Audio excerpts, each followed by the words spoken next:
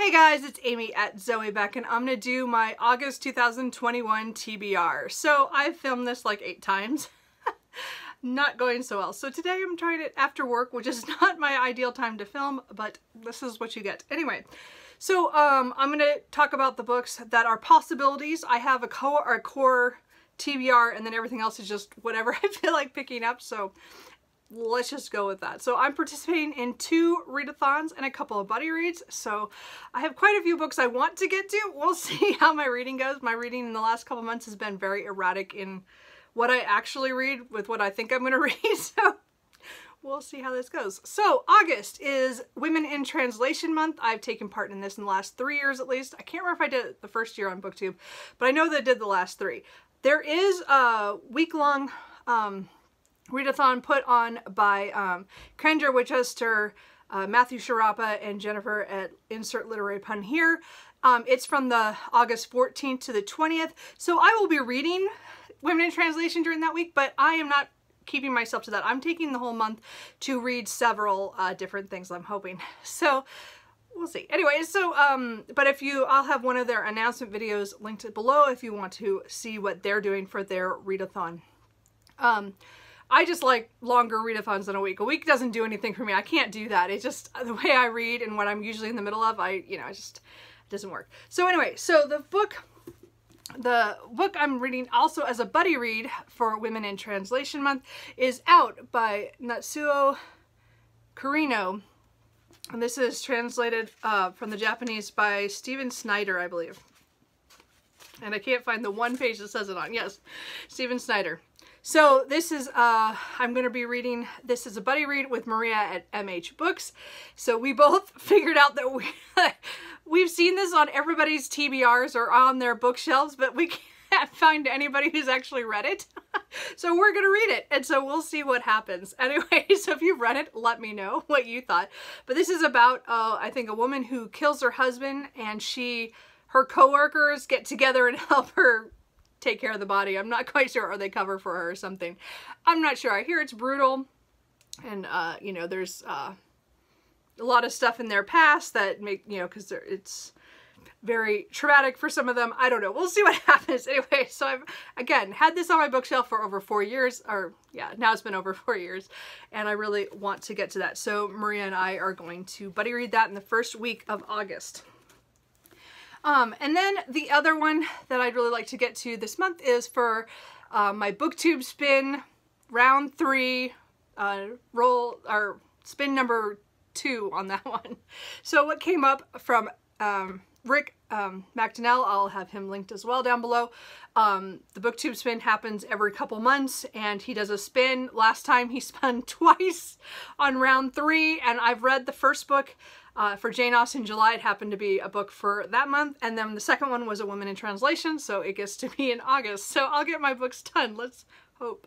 Anyway, so this one is Tove Ditlevsen, and it is translated by Tina Nanali and Michael Favola Goldman. So this is a memoir written in 3 parts. These are 3 different books that they've combined into this one.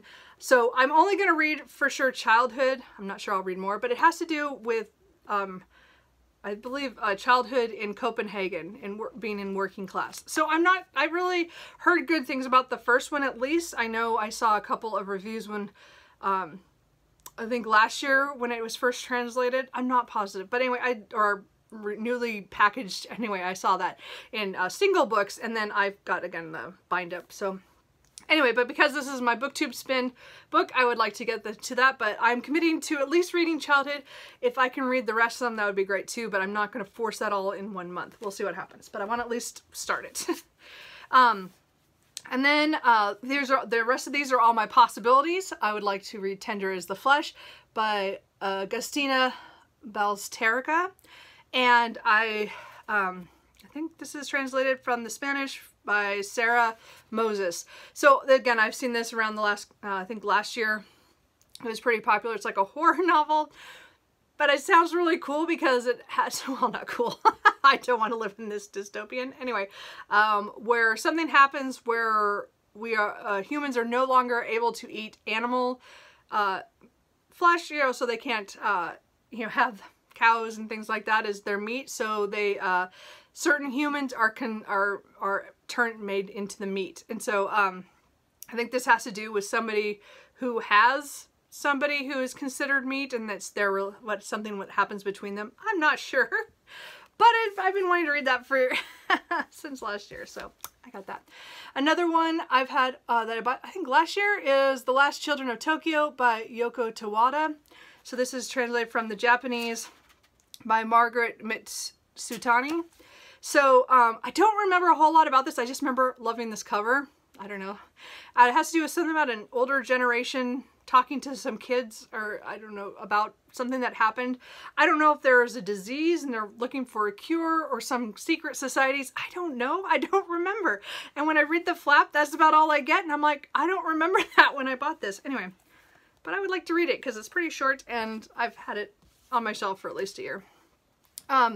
Another, yeah, I have a lot, the rest of these are Japanese lit. Sorry, that you should know by now that that is where I tend to gravitate towards. The Whole by Hiroku, is that right? Okay. Oyamada. This is translated by David Boyd for the Japanese. So I read her book, The Factory, last year and found it really interesting. I wasn't sure how I felt about it by the end, but it was an interesting journey. But I pre-ordered this, and I don't usually pre-order translated works. I don't know why.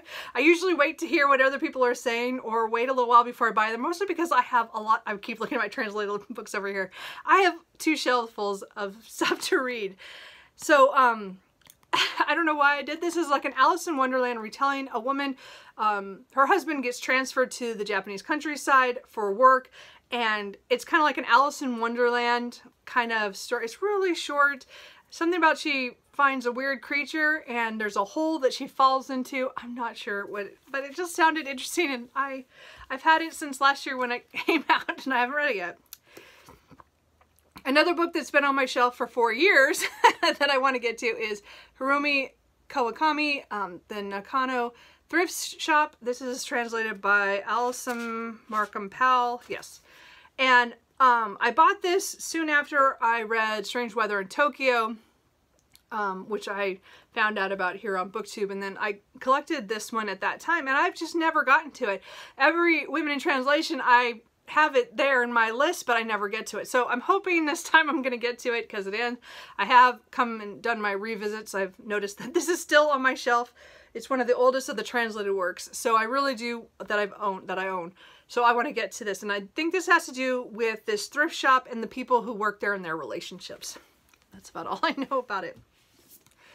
A book I bought just a couple months ago. I bought this one and the next one at a sale at Pal's Bookstore. I went in specifically for this one because it was on sale, and that is Breasts and Eggs by Mieko Kawakami. Yeah, I don't know if I said that right. It's just my brain. Anyway, sorry. So this is translated by Sam Bett and David Boyd, I believe. So this was really popular last year. A lot of people read it. I really wanted to, but I couldn't. I don't like hardbacks, so I wanted the paperback version. And at the time I couldn't get it from my library. So this year I was like, I'm gonna get this book at some point, and it went on sale, so I got it. So it has to do with, I know, 3 women, 2 sisters, and one of their daughters, and I think it's like them talking about things that they want out of life, or that they feel that's owed to them, or that they think that they don't get because they're women. I'm not sure. So other than that, I just hear this kind of structured weird, because I guess it was like a novella that got expanded. So I'm not sure how I'm going to feel about that, because I mean, it's really a big chunky book, and it's started out as a novella. So I'm not sure how I'm going to feel about that, but we'll see. A lot of people like it. And then the last one of my Women in Translation picks is There's No Such Thing as an Easy Job by Kikuro Sumura. And this is translated by Polly Barton. So this one I picked up on a whim on that sale, but it's one I'd kind of seen, but I didn't know anybody. I still don't know anybody's actually read it. But this sounds just interesting about a woman. I think she wants to have a really easy job, so she goes to several different jobs that she gets sent out to. And they're weird jobs. So I think it just sounds kind of weird. And it might be, I don't know, I'm kind of thinking it's going to be some kind of commentary on the workplace or something, or, you know, how much people dedicate time to their work lives and stuff. I'm not sure. But I was drawn in. I admit it. It just sounded interesting in the weird jobs that she gets sent to. So those are all my possibilities. I have a lot more translated work, women in translation, that I could pick up, but these are the ones that are calling to me. These are the ones that I'm putting on my possibilities. So the other readathon that I'm participating in is the History Challenge, which is put on by Emma and a Cup of Books, Ghost Reader, Triumphal Reads, and Bookish Shenanigans. I think that's what it is. I'll have them, I'll have Emma from a Cup of Books, her announcement video linked down below. So this is a readathon about reading nonfiction history. So they have like other prompts where you could read some other stuff and give you guidelines. They have a little, you know, there's a bingo card. I'm just looking at doing one because I already have a lot of books from women in translation that I want to hit, and a couple other things which I'll talk about in a second.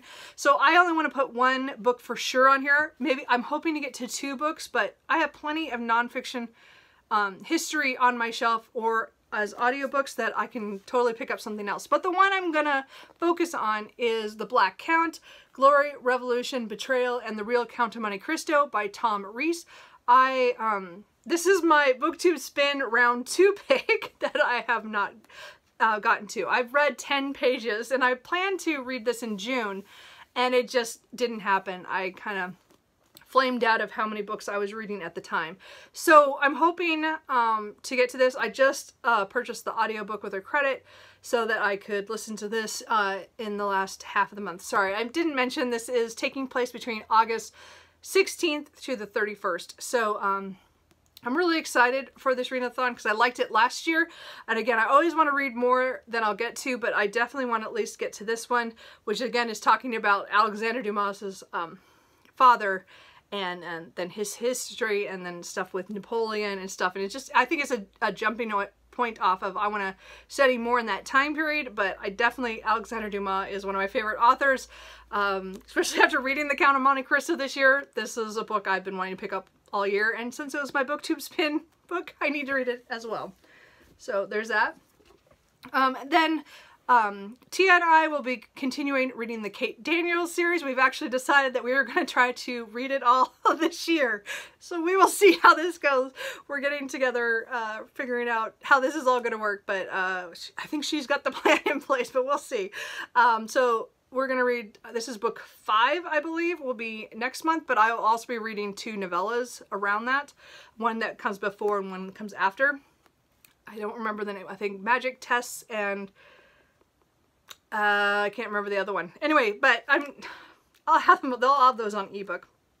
But the main book, or the full-length book is going to be this one. So again, we're just continuing in this urban fantasy about an alternate Atlanta where there are shifters and vampires of such, and a lot of different creatures and things, and the magic comes and goes. So when the magic is up, all the magic and wizards and things can do magic and stuff, and then when the magic is down, technology will work, and it won't work during the magic times. So it's a very, I love the world building here, and the characters I'm growing to love, because I'm right in the middle of reading the 4th book right now for this month, but we'll be accelerating our reading schedule to try to finish it by the end of the year. We'll see how we do.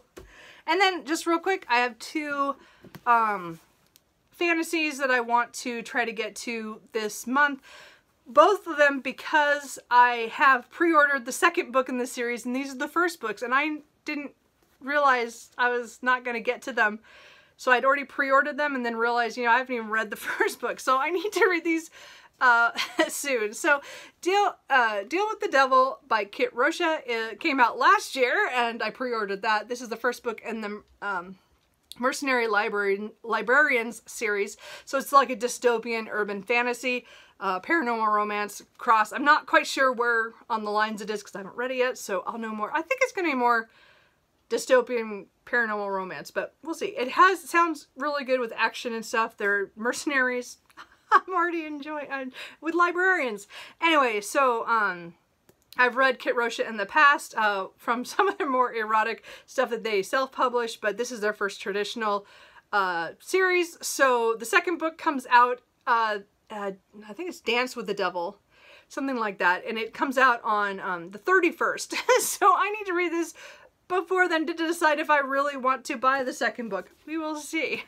And then the other one I want to try in this month, because the second book comes out in September, is The Black Coast by Mike Brooks. This is the God King Chronicles. So this is an epic fantasy where I think two civilizations fight each other all the time, and then one time they see the ships coming, so they think war is coming, but it turns out they're actually refugees. They are being driven from their own home by somebody else who's out to destroy all of them, I think.